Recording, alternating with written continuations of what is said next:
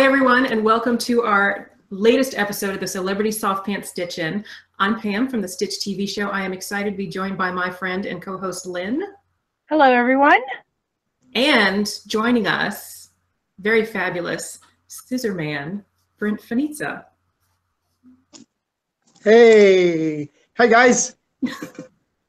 Hey, Brint, we're so excited that you're here. Will you please take a few minutes and tell everyone who the Scissor Man is, what you do, what's your deal? That's a secret. But I guess not any longer, right? Well, my name is Brint Fanizza, also known as the Scissor Man, and I'm the president, founder, and director of Specialty Product Sales Incorporated, which is our corporate name, and started Famore Cutlery about 20 years ago. Then there they go. Scissor. And basically the whole reason I started this was from a few angels right now. One of them was Clotilda. I don't know if you remember who Clotilda was, but there really is not an educator that I know that hasn't learned something from Clotilda, and there's really not an educator out there that isn't teaching something that she, came up with or taught herself. And the other one is the infamous Margaret Islander. Those were my two angels in the very beginning, and just really wanting to create a great quality product at a very affordable price. Okay, so Famore is the brand that people would know you by. Famore. Awesome. Amore in Italian means love. My last name being Fanizza, so my name with a little bit of love added to it. Very good. So what new things are you doing this year with Famore Scissors? What new things are we doing with them? We're always evolving. Is there a perfect scissor? I can find even the most expensive, highest quality brand you can imagine. I can sit there and pick flaws out on them. So we're constantly improving on our quality and our manufacturing process. The one thing that I'm really focused on right now, other than our left-handed series that we just came out with a few pews for them, but is thinning the blades. A real thin blade with extremely hard steel, and that's my next big venture right now. Is I'm wanting to create the thinnest, most sturdiest blade possible. Okay, why does it need to be thinner? Like, I have an idea, but why do you think it needs to be thinner? So why does it need to be thin? All right, take an applique scissor, right? All right, so right now, other brands of duckbill scissors, of the duckbill applique scissors, the duckbills on them are more than 2 inches wide, right? So when I created our first true applique duckbill scissor, the duckbill part on it was exactly an inch. Then everybody was like, man, this is great. It should be smaller though to get into those tinier places. So we came out with the duckling, the 4.5 inch duckbill applique scissor, and the duckbill on that was only a 1/2 inch wide. But when I started sitting with the educators and listening to the techniques that they're teaching, you want to get as close to that edge to that seam line that you're working on, and a thinner blade will slip under that fabric and get even closer to the seam line without cutting into the seam line. So if your blade is thicker, think about your seam and how thick your seam is. Your seam is very thin, and that blade on a traditional applique scissor is a bit thick. And so what I'm wanting to do is I'm wanting, especially for the appliqueurs, to rock their applique even better with more precision. And part of that is going to be smaller duckbills and thinner blades. but just not on applique scissors. I want to do it on all embroidery scissors, trimming scissors.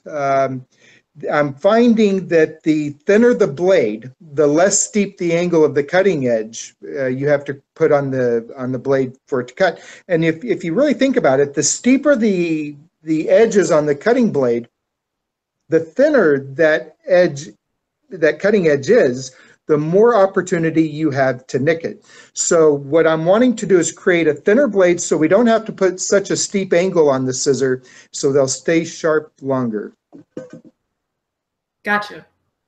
Okay. Don't tell anybody though. Oh, Secret, guys. This is our secret. So in addition to thinner blades, you guys are working What on... else are we doing? Oh, boy, developing a rotary cutter. That is just about done. And we have two different blades we've got that we're testing out right now. And I'm testing out Japanese steel, and then I'm also testing out German steel. And believe it or not, the German steel is a much harder blade than the Japanese steel blade is. So that's what we're doing right now is we've got blade number 2 and blade number 1. And so we've got these out to a few people that are testing them for us to give us their feedback on it. And we've got a really cool idea that we're going to be doing with the rotary blades. But that'll be in the next episode because it's still a very top secret. But I think it's going to be a lot of fun. So rotary cutters and new packaging. We're working on new packaging for the Famore products. Instead of the vinyl pouch that we're working on, my team has, that's going to be the old style. You didn't bring a copy of the new style. So we don't have the new one, but the new packaging is going to be beautiful. And the great thing about it, it's not going to increase the cost of our current packaging. So, you know, we're not going to have to increase the price of the product for the package, which kind of frustrates me a lot of times when I'm looking at an item and I know that the packaging costs more than the item. It's just like there's a problem with this, you know. But I do like the fact that you can keep the package as a little protector for your scissor. So that's why I've really stayed with the vinyl pouch. But this other packaging that we've created, you can even do that as well. So we're excited about that. looking forward to seeing it. What Will else it is be at Houston? The prototypes will. We're going to be talking to some of our dealers that sell our products and get some of their input into it. But yeah, so swing by and we'll show you a sneak peek. Ooh. That cosplay, we're really venturing into the cosplay movement right now. So we're in the process of developing a few tools for the cosplay industry and really getting to understand their wants and needs, which there's such a plethora, and it's so much fun. No pun intended, but it is really a lot of fun. And Twitch. Are you familiar with Twitch? Yes. Yes. Yeah. I had no idea what Twitch was, I'll be honest with you, until here recently. Going to the cosplay, we've got a couple of quilters that use Twitch. And so we have a new Twitch channel called Famore Creative. And we're going to really launch that next year. And, you know, what we're really wanting to do is get educators, people that know how to operate a sewing machine, really sit there and teach people how to do these techniques, how to thread a bobbin, you know, going from A to Z, because the cosplayers aren't really having a great success with the independent retail chains. And as you well know, going into Walmart and asking, you know, some education on how to use your sewing machine isn't really useful. So what we're really wanting to do is we're wanting to bridge that gap with the independent retailers and the cosplayers and make the most out of it. So that's pretty much what we've got on our plate right now. We want to incorporate a couple of more left-handed scissors, our rotary cutter, the new packing, cosplay, Twitch. And it's never a dull moment around our office. Awesome. So, Lynn. Oh, right. So we always ask weird, funky questions. So this is one of our weird, funky questions. So Oh boy, if you can only eat 3 foods for the rest of your life, and they're going to give you all the nutritional value that you will ever need, what 3 foods would you have? Three foods. Well, at the very top of the list, you guys, would have to be a Pakistani mango. There you go. I would have to have Pakistani mangoes. They are absolutely once you've had one, you can't eat another mango. The second food, being Italian, I'd have to have my pasta. I'd have to have pasta, right? Yeah. And third would be some chicken tikka masala. Ooh, very cultural. Well, Like, it's one culture, you're bringing it all in. well, that's the advantage of what I've done for the past 20 years is getting to travel and eat and see a lot of neat culture and eat a lot of good food. Very cool. So Brent, if we're going full Gilligan's Island and you're trapped on this island with your three foods and your yacht got you there, what would your name of your yacht be? Grand Theft Yacht. Because that's the only way this guy would be able to afford one. So yeah, it wouldn't be a Grand Theft Auto, it'd be a Grand Theft Yacht.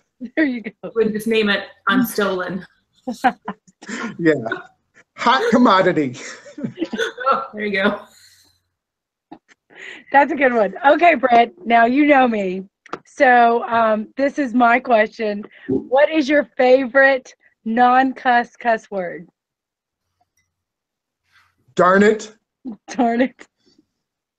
Yes. And if you ever, there's a couple of things you never want you don't want to hear from your scissor man. And one of them's darn it. If I'm sharpening your scissor and you hear me say darn it, it's not pretty. But I'll fix it, don't worry. It's not a good thing. Oh, very good. Okay. So when you're in your scissor sharpening groove, do you listen to music, audiobooks, TV? Got anything going on like that? Pam, when I'm sharpening, I don't. I don't like to listen to anything. I really get into my head when I'm sharpening, and I become really creative when I'm sharpening. Your hobby is making, and your talent is quilts and quilt making and sewing, and mine is the steel and making it right. And I actually listen to how the steel is going over the wheels. And if it's not our brand of scissors, I can really tell the quality of the steel by the way it reacts to the wheel. And so I really get in tune with the wheel and the sound of the grinding. So pretty much a quiet guy when I'm behind the wheel. I think you would need to be. Like, that sounds like you really have to be in tune with that. I don't know. If it went wrong, it just in my head, it's like brakes going bad. Darn it! Yeah. Not good. Not good. Whoopsie. So, any closing thoughts? Any, share your social channels, handles, avatar names?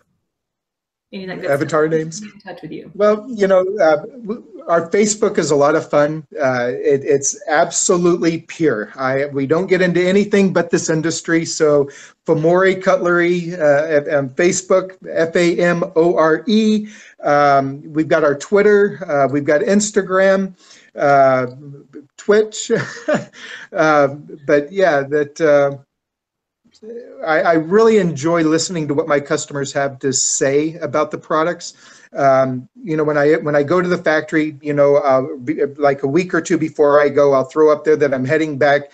What are your thoughts or ideas? Share me with what you need.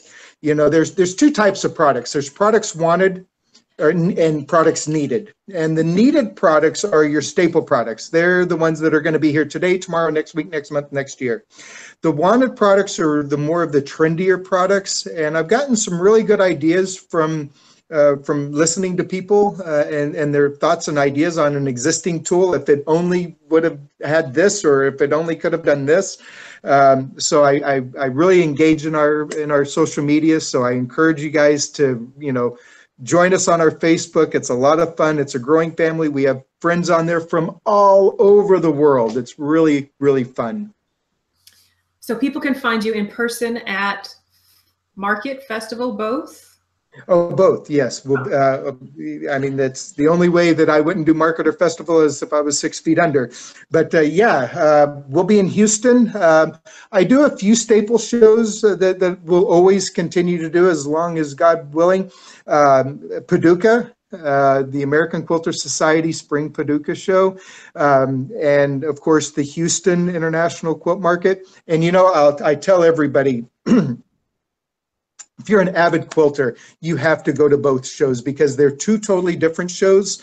Even as big as they are, that quilt display in Houston by far is the most beautiful quilt display you will ever see in the world. And that entire convention center is full quilting. But you leave the convention center and the spirit of quilting kind of, goes away. In Paducah, it's a complete community-wide effort. Paducah's awesome. So Paducah, Houston, I do the Original Sewing and Quilt Expo in Atlanta at the Energy Infinite Center. I also do the show in Lakeland, Florida, the Original Sewing and Quilt Expo. And I also do hold on. There's Atlanta, there's Lakeland, there's Paducah, there's Houston, Cleveland, the Original Sewing Expo in Cleveland, Ohio, and Machine Quilters Exposition. I'm really excited. I haven't been to MQX in several years. JL, I'm so excited about this, and I hope everybody else is too. We're going to have an absolute blast. Our newsletter. Going back to social media, check out our newsletter. It's called The Cutting Edge, and you can find it and sign up for it at our website at www.famorecutlery.com. The Cutting Edge newsletter is a really great newsletter because it talks about the entire industry. It's just not about I and me. It's about us and we. And we always try to highlight somebody of a major influence, an educator, different challenges people have had and their stories, and also news about the industry. So it's a lot of fun. Awesome. Well, thanks so much for joining us, Brint, and letting our viewers know more about you. Again, you can find Brint online, FamoreCutlery.com, and all his links. And that's going to be it. Thanks, everyone. Thanks you everyone. guys. Have a great night. You too.